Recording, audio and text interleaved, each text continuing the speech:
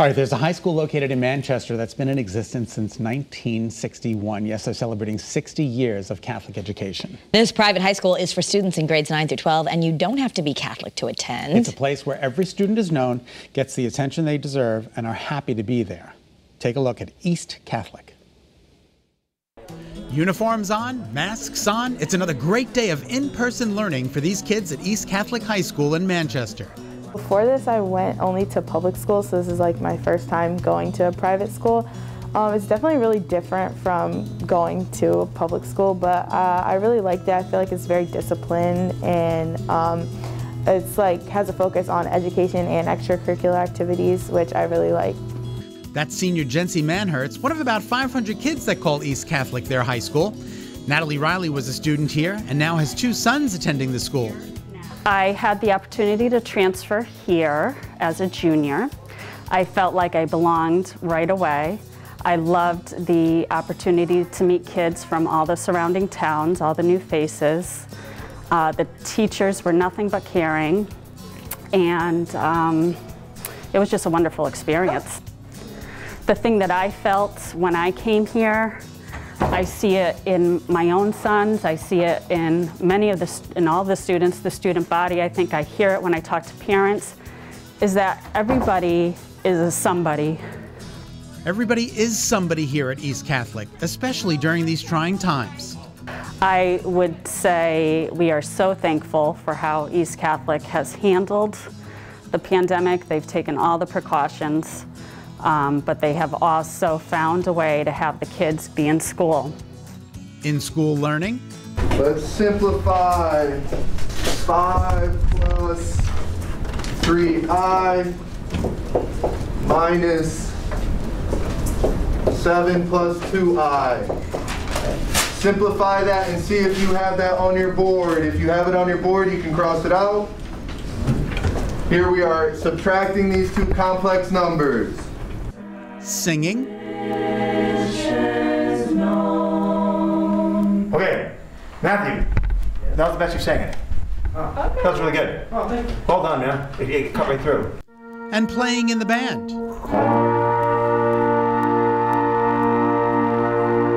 David Brudds is the instrumental music director for East Catholic. He's been here for 16 years and loves it. It's good to hear live music. We heard a little bit of it, and you're making it happen here. Yeah, we're trying. It's difficult. There's challenges. Just trying to keep everybody spaced out and safe. The bands are meeting in small groups, spread out throughout the auditorium. Doors are open, air ventilating through, and this just trying to keep everybody safe. But it's good to have them playing together. And speaking of playing together, oh, they have sports too. But of course, you know East Catholic's amazing reputation when it comes to high school sports. Our girls and boys hockey teams, our girls and boys basketball teams have been having great success this winter, and we're looking forward to the spring. That's Sean Patrick Brennan. He's the president of the school, and I've been summoned to his office. No, I'm not in trouble. Sean wants to tell me more about this wonderful Catholic high school. The arts and the athletics, the extracurriculars have been a huge part of being able to keep the students involved in addition to the academic load. Although he's only been here a short time, he's no stranger to the school. He graduated in 1985. So you have the opportunity to return here has been a real blessing and a calling. It really is a calling, right? It really is. So, and I've run other schools in New England, and really what East Catholic needed, I think at the time, matched up with the skills that I can bring in as far as leadership, and it's been great. I've been very well received. People are working really hard here. Who's going to college after graduating from East Catholic? Just about everyone. It's almost 100%, so high 90s. There may be some that choose a military option or choose something different, but the majority by far, 97, 98% are going off to at least 2-year, but mostly 4-year colleges. That's great. And wonderful colleges, schools that are right for them. We have a counseling office that does a good job finding those students the right fit and making sure that they're going to be successful when they get there. And just in case you're wondering, you don't have to be Catholic to attend the school. About 30% of our students here are non-Catholic. 30% are non-Catholic. That's a pretty big percentage. It is. We still teach religion classes Right. as part of a Catholic school. That's a foundation of what we do here. But our teachers are incredibly open to the fact that not everybody is Catholic, but they can still get a great experience out of those classes. East Catholic High School. Could it be the choice for your child? They're spectacular. They're the nicest, most dedicated, hardest working students. I have students that are in 4 AP classes, 3 clubs, and play in all the top bands and make All-State.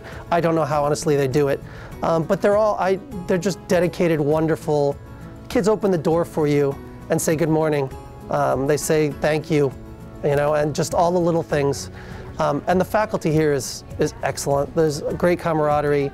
They're all really knowledgeable and really dedicated. It's just a great place to be every day. I don't feel like I'm going to work, honestly.